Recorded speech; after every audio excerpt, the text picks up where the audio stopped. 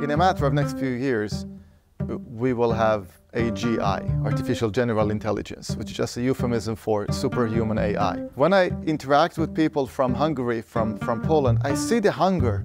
They want to build it. They want the country to get completely detached from ghosts of communist past that get into the new tech. Dr. Eli David is so interesting. We're doing multiple interviews with him, and this interview is going to be focused a little bit more on some of the non-shit posting he does, some of the actual job creating he does, which is a very holy role that someone has in society. The dude's an entrepreneur in Startup Nation. Tell us a little bit about some of your entrepreneurial ventures, and then we could talk about the ecosystem. Great to be here. What I'm doing for the past 2 decades is artificial intelligence. Now, I've been doing that when it was not popular to say that you're doing AI, and of course now I'm happier that AI is what everyone is doing. Quite a bit. So I'm doing multiple roles at the university. I teach, supervise students, PhD students, founded several companies in different sectors, cybersecurity, AI acceleration, additive manufacturing, healthcare, but it's all around AI. Yeah, no, we had dinner the other night, and I was amazed at the breadth and scope of knowledge you have across sectors, obviously all with the technological component, but across the sectors of use cases for high tech, for technology. AI is now the big three: big data, quantum computing, and artificial intelligence. There's a nexus of the three of them. They feed on each other, so you can make the tools that are going to take, Web 3.0, 4.0, 5.0 to iteration. What are you working on right now? I know we talked about it offline, but what you can, I'm sure you're on stealth on something because, hey, we're in venture land, but what you can talk about, what you can talk about to the greater world that, might be helpful that people learn about for your business. I think we're one of the most exciting points in technology in modern history. Now, I look at many companies. I've worked with many VCs, private equities, looking at companies, doing due diligence. I see so many exciting companies under the radar. Actually, I think right now is a bit similar to the late 1990s. The sense that back then, late 1990s, almost everyone knew that this new technology that's called the internet is going to revolutionize the world. Everyone could guess that in 2 decades, the largest companies in the world would be internet-based. Everything will look different, but almost nobody could predict how exactly this revolution would look like. Most companies founded in late 1990s didn't succeed, and companies like Google, Facebook, Amazon, and others, they came afterwards. The same right now. Everyone knows that AI is going to revolutionize the world. Everyone knows that next 2 decades will look completely different. But it's still difficult to predict how exactly the revolution will look like. And that's one of the exciting things. We are at the dawn of this practical revolution. There have been several technological revolutions that have changed the global economy and as a result have led to a higher level of human flourishing, have unleashed economic forces, animal spirits. There was the Industrial Revolution, which was precipitated, which emboldened the building of railroads. So we had, commercial traffic that allowed us to open up oil. You had the Automotive Revolution, and then telephony in the 1920s. And then there was the 1990s with e-commerce as well as mobile telephony.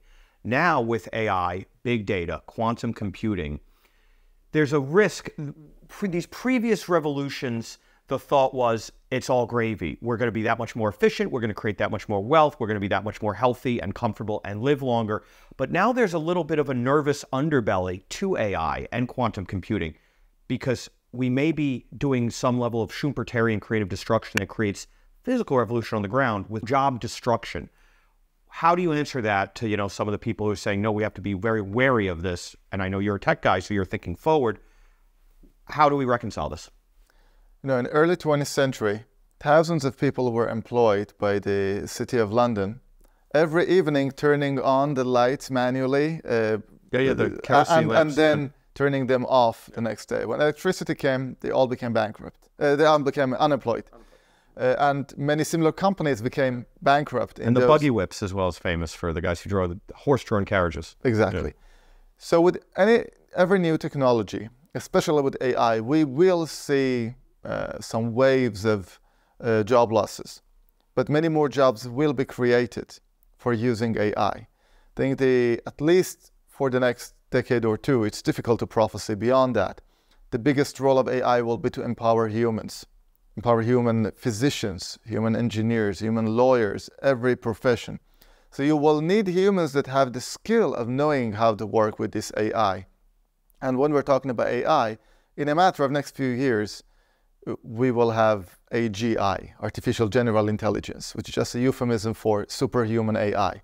So we must be ready for the prospect of working with our assistants that are much more knowledgeable than us in our profession. They are much smarter than us. And we need to develop the skills to work with them and make the job more efficient. You and I spoke offline in depth about the healthcare revolutions going on, the diagnostics that are going to come from this, the accuracy, the dosimetry, how you dose cancer therapies, because everybody's cancers are different, react differently, is going to be incredible. But the job destruction, okay, we'll have new ways of applying. What about the ultimate dystopic risk case? Convergence on what's the Turing test, and the machines are going to take over Terminator 2 style. Do you worry about that? I do. And what worries me even more is that I think it is not difficult but impossible to prophesy what will happen beyond the next decade or two. So we will have smarter machines. Imagine ChatGPT 4. Imagine how much better ChatGPT 5 will be, and 8 and 9 and 10. Of course, you have Microsoft, Google developing their own, which I'm sure will be just as good, and many other companies. So at some point, they will be not just as smart as we are, or a bit better. They will be orders of magnitude smarter. The way I like to look at this is that our brain, our neocortex, the smart part of the brain, has about 100 trillion connections, synapses, connections between neurons, 100 trillion. The largest artificial neural net, AI, ChatGPT 4, now has 1 trillion. In a matter of a year, two, we will have hundreds of trillions. Moore's Law. Yeah. Then thousands of trillions, millions of trillions, and very soon we will have artificial beings that have brains 1,000 times, 1,000,000 times more capable than ours. And I constantly remind myself that the only difference between us and other mammals and chimpanzees is that it's the same brain, we just have more neurons and connections. And that small difference results in the fact that we have built this world and the chimpanzees are essentially the same. You can interview a chimpanzee and ask him to predict what humans will do. It will be futile.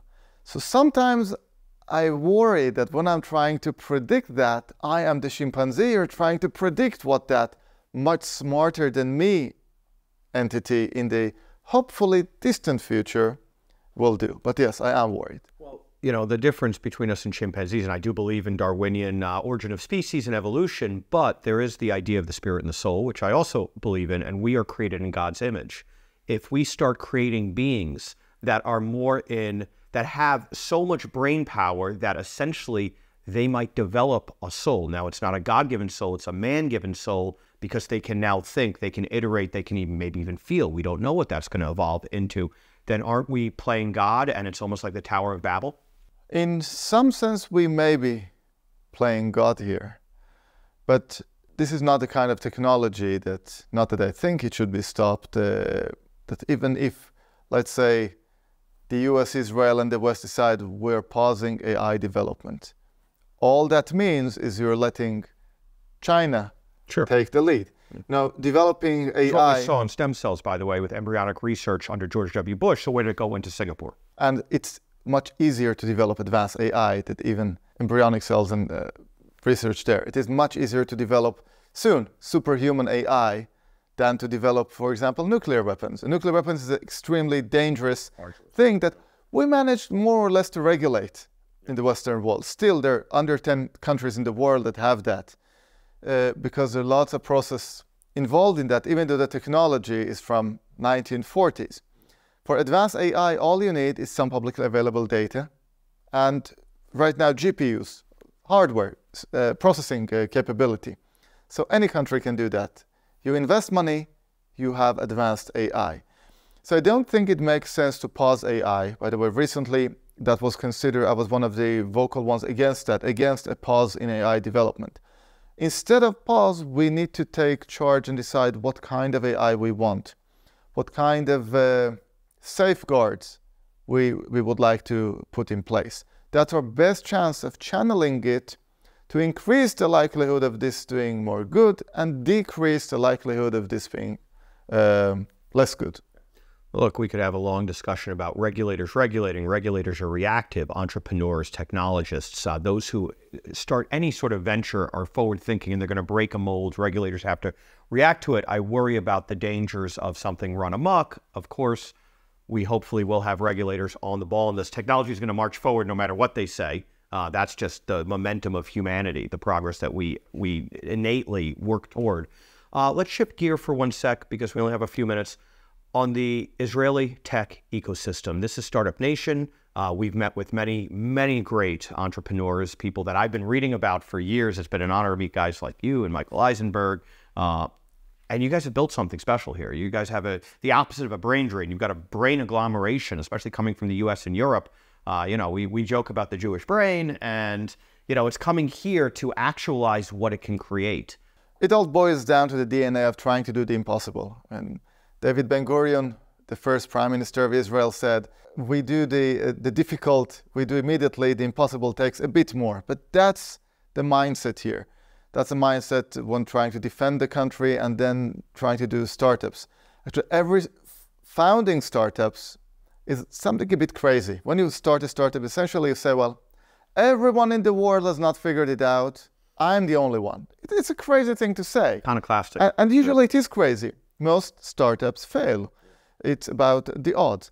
But because we have that culture here of trying to do the impossible, trying to do the difficult, every second Israeli is either has already done a startup or is doing a startup or is going to do investing in a startup. Right. So the culture here is very friendly to that. And then we have all the ecosystems developed around that. We have many VCs, not only Israelis, but every good VC in the West or North America has strong presence here because, you know, good companies here, international companies, for example, the leading chip developer in the world, NVIDIA, they have a huge presence here. Intel just announced that they're expanding their plants Google's here. Applied Materials is here. Amazon, Microsoft, all of them, Facebook, they have a huge presence here because all the talent is here. Or at least the talent per capita. You can still make the argument that, and like we were talking about earlier, you know, Prague has got some great VC talent. Krakow has some great VC talent. Hey, Budapest, there's been some great companies coming out of the Budapest. So again, it's also a frontier mentality, right? Coming out of communism, hunger to build and willing to take risk and know that there's pain points and danger and risk. It does foster that. So here is definitely a brain agglomeration, but there's lots of pockets still. Definitely. Yeah, Israel right now still is by far the leading with startups per capita. Absolutely. But it's interesting you mentioned the Central and Eastern Europe because I'm very bullish about that. It's about mentality. We have extremely bright people in every Western country. We have in France, in Spain, in Portugal, everywhere. To have startups and successful tech companies, you need even more than smart people, the culture. And when I interact with people from Hungary, from Poland, I see the hunger. They want to build it. They want the country to get completely detached from ghosts of communist past that get into the neo-tech. So I'm much more optimistic about Warsaw and Prague and Budapest becoming the next Tel Aviv. Sofia, Bulgaria's got some crazy, interesting stuff going on. The animal spirits, there's a bolus of energy there. Exactly. And all these places, Belgrade, you know. These are the countries that are hungry for that. And so I'm very optimistic about them. So, you know, we talk, the Silicon Valley, one thing they did really well, it was in their self-interest to incubate and then accelerate. And I do this with some of the companies, especially Angel, very early. Some have failed. It's always painful, but that's part of the process. But, you know, Y Combinator wrote the book on incubate and accelerate. Israel's doing that a lot. There's some incredible incubators and then accelerators. They start the idea and then they help put, you know, gas on the fire when there's growth and create the contacts, the network effect, the biz dev, the client intros, the CAP intro, all of that. So talk about that ecosystem here. I'm a big proponent of small government and empowering the industry. We have some amazing incubators in Israel that they're all from the ground up, came from industry.